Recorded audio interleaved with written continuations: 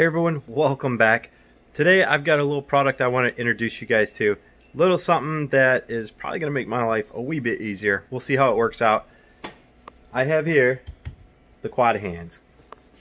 This unit is to help you do a better soldering job, so let's take a look and see what it does.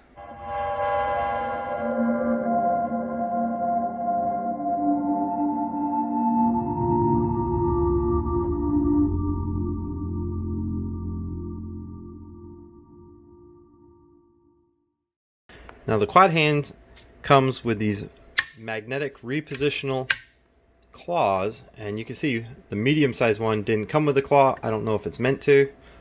Then you've got two really long ones. So what we're going to do is I'm going to fix this cable right here, which goes to a surgical table. They need this one for a surgical procedure. So I'm going to cut the area. I'm going to put my shrink tube down it, and I'm going to utilize these guys here to hold the mass of the cable, while I use the longer ones to hold each individual strand of wire together so I can solder them together. So let's take a look and see how this guy does. The first thing I've got to do is I've got to cut out the damaged section of the cord. You see I've got here several inches left, and it gets longer as you uncoil it, because what we have to do is put on a shrink tube. You ever wonder why I have extra long hemostats and whatnot here behind my workbench? This is why. So you poke the hemostats through the shrink tube, you grab onto the cable, and you pull it through. Trying to shove a coil cable through heat shrink tube, especially the dual layer shrink tube, you are just going to be fighting it the whole time. So don't do that to yourselves. Put some hemostats through the shrink tube, grab it, and pull it through. And to make this a little bit easier, I always keep a little bit of isopropyl alcohol. I'll dab a little bit on my fingertips, rub it on the outside of the cable, so when I pull it through, it does not want to grab on the inside of the dual layer shrink tube, because the dual layer shrink tube is kind of sticky on the inside because of the glue. Man, I'm really digging this QuadHands right here. This is an American made product, and just the fact that I can take some of these guys off if I don't need them, that's gonna be a absolute game changer. So I'm digging it. Alright, let's go ahead and feed the shrink tube through so we can begin stripping wires back. Once the shrink tube is pulled through, pull it down the cable further and give yourself ample room right here to move this cable around, manipulate it, because this is what we're going to be putting on the helping hands. Strip it back a little bit. We're going to strip this cable probably about an inch down. I think there's 5 or 6 conductors in there. We'll figure it out when I start stripping it down. And then the same is going to have to be done to this side. I'll only strip back this side here probably about 1 inch. We strip one back extra long. That's for the inner shrink tubes. And then one we strip back just enough that we can move the wires around. So this one about an inch. This one here about 1.5 inches to 2 inches. We're going to strip it back. Alright guys, you can see here that what I'm doing is I'm stripping back each individual strand. And I'm cutting it about 2 or 3 millimeters back. And then I'm soldering the very tips, doing wire preparation. These gaiters normally come with rubber boots on them so that they don't mar your wires, and we will use those for these wires right here, because the last thing we want to do is damage this insulation. But I removed the boots because now I'm grabbing the outside wire and I need all the extra grip that I can, and you can see it seems to be doing an excellent job as I separate out each and every single one of these, strip them, and then solder the tips. So far so good. I have my coil that's coming up here. It's being held by this clamp, and I'm using one of my extra long, so they're just coiled over the top so that I can tin each tip of these, and then we're all set and ready to join them up.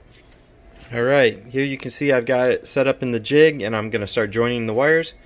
You can see I have the heat shrink tube down one of my wires. The whole purpose to stripping the wire back 1.5 inches is so that you can fit a 1-inch piece of shrink tube on there and you still have a little bit of room to manipulate the wires. And then when you join them, you're going to slide that back up and cover the joint. Here the wires are right next to each other, and what I'm going to do is with one hand I'm going to join them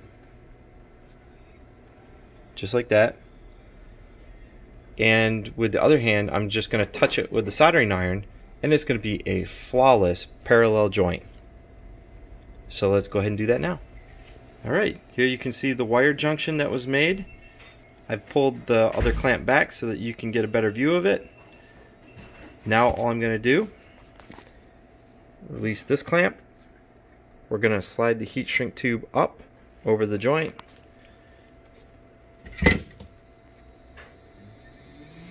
And then we're going to shrink it down.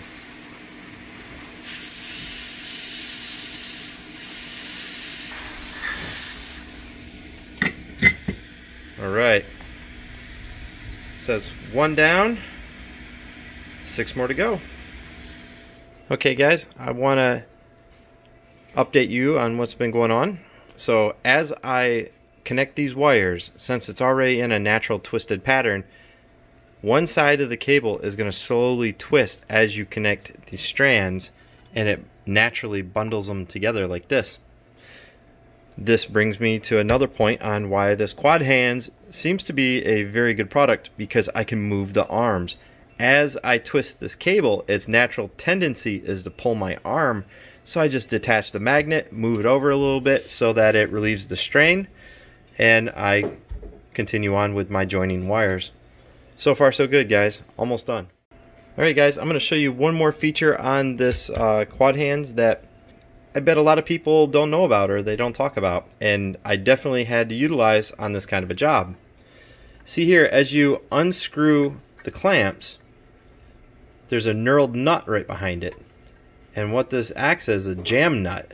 So you position it exactly how you want, and then you tighten the jam nut against the clamp, and it's holding.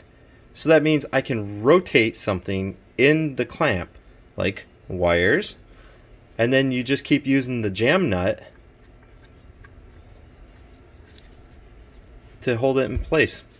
What a cool feature. One more finishing touch to this assembly is going to be these guys right here. So what we do is we take a larger diameter piece of shrink tube and we put a slit down the side of it, and then I wrap around the wires near the edges of all the connections. Now the true way to do this would be to stagger the wires, have some longer on one end and shorter on the other. That way there you don't have a big ball right in the middle. But for time savings, I'll do this. And all it's really doing is filling in the spaces, so when the shrink tube comes over top of it, it doesn't have a big bulge in the middle and 2 empty spaces on the sides. So I'm going to go ahead and shrink tube it with this guy right here. Here I'm going to show you the final product. You can see there's no major bulge in the middle. I added the filler, which is the wraparound heat shrink here and here. So that is a completed cord. It's got a little bit of glue that squirts out at both sides. That's because I'm using the dual layer heat shrink tube. And while it's not the most aesthetic thing, this will definitely get them up and get going, because this bond is just as strong as this right here. You can put all your weight on it and pull on it, it'll be just fine. But this is going to get them up and going for tomorrow morning. They're going to be able to use their table for the cases, and we'll just order a replacement cable. This guy seems to be well worth the money. Thanks for watching.